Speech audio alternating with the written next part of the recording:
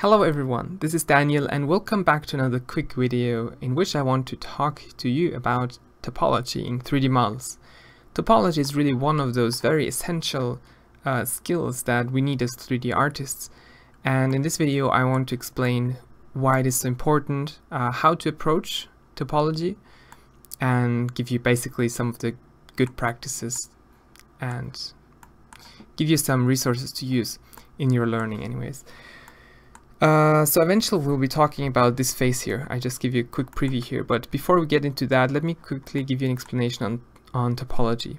Basically, when you think about 3D models, we can, for example, make a cube just by placing down 8 points and connecting them with faces. That would be, probably the most efficient way.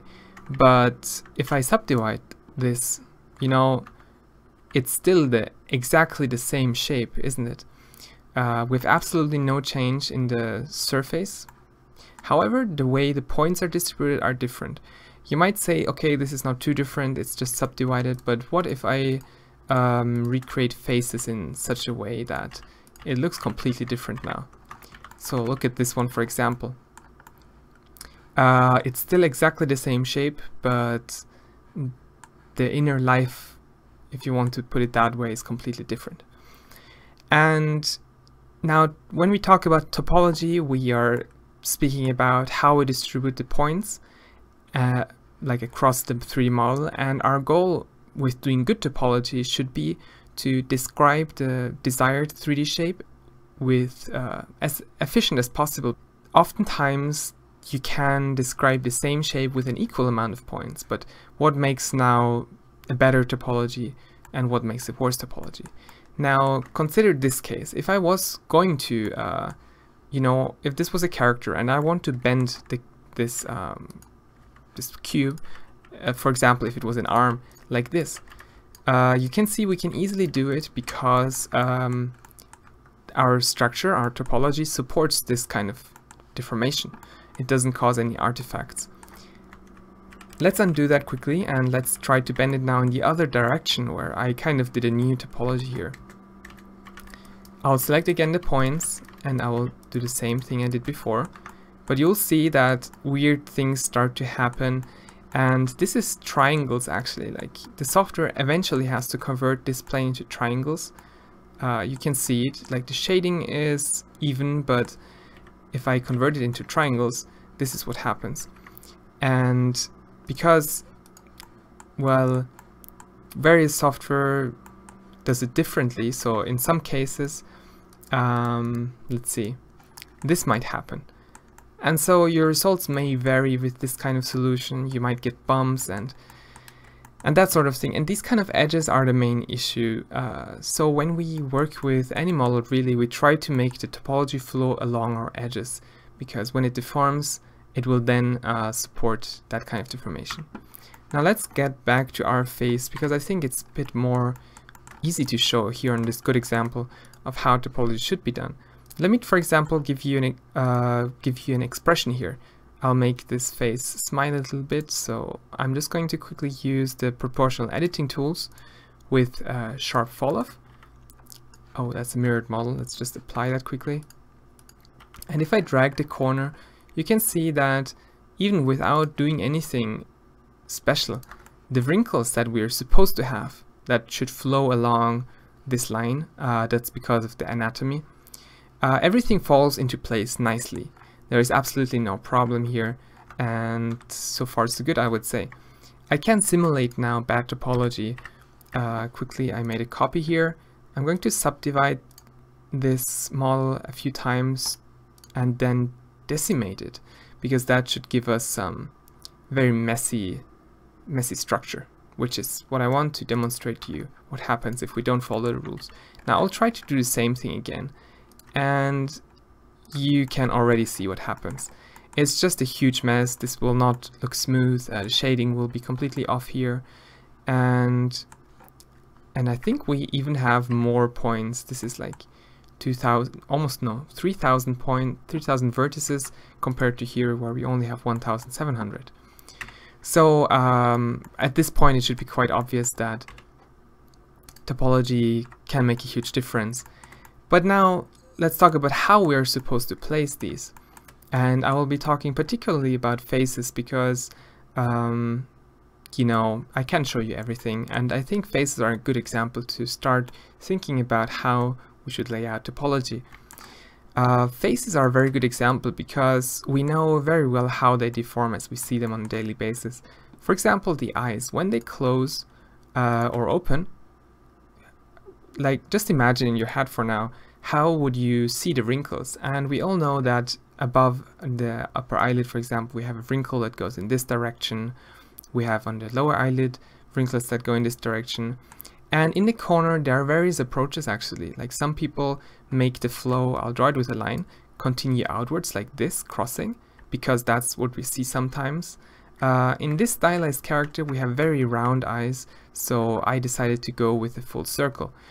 But you see again that my topology follows those wrinkles. We also have the face as a whole, which might deform sometimes. You know, when you open the mouth, the chin goes down and it stretches the whole face.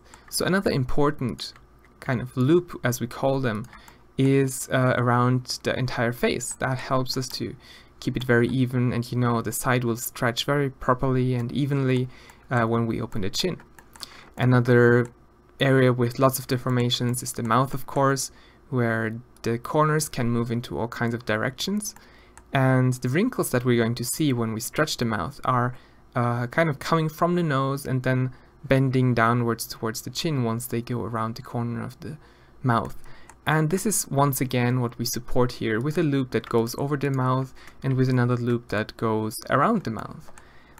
And I hope at this point the whole idea behind topology becomes more understandable to you.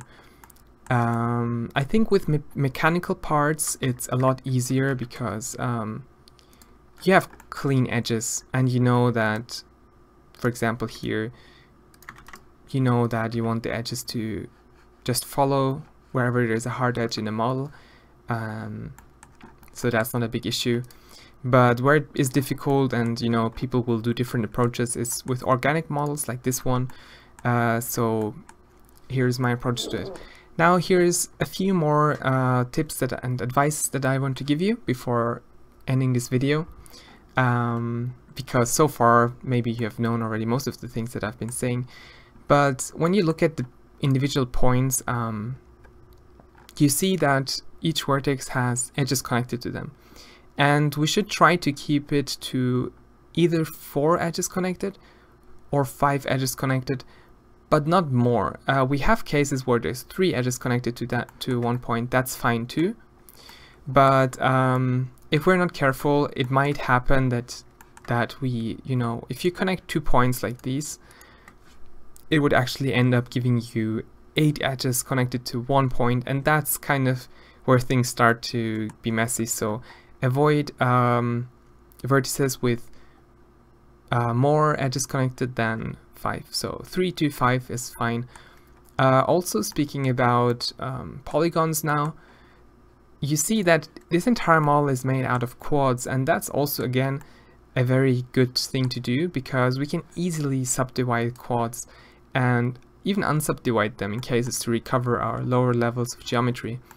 And if we happen to, you know, have too many loops, as I think here, for example, I should have actually reduced the number of loops, we can easily go in and delete an edge loop.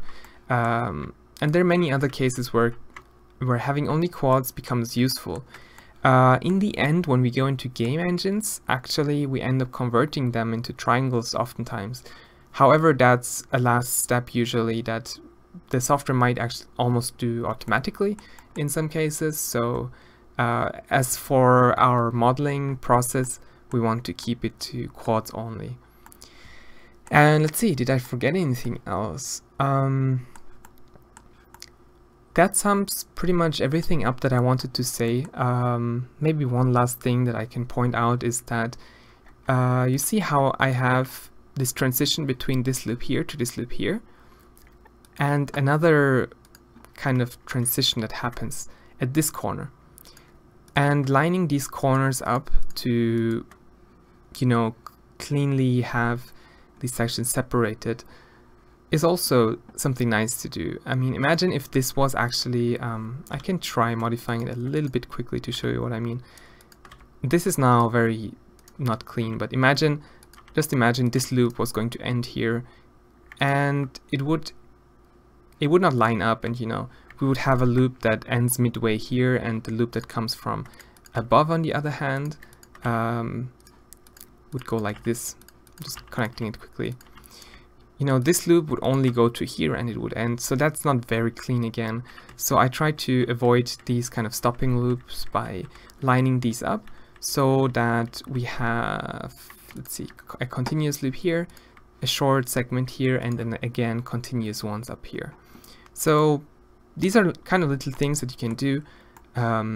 If you are not sure about the approach, there are many people sharing online their solutions to topology, and you can just look at the pictures, the wireframe models, and try to imitate them. Look at the direction the polygons flow, and I think this, generally speaking, will help you a lot to improve the quality of your 3D models. And at least from my opinion, it's a very essential skill to have, even though it might not give you a huge visual improvement right away. Anyways, I hope you liked this video.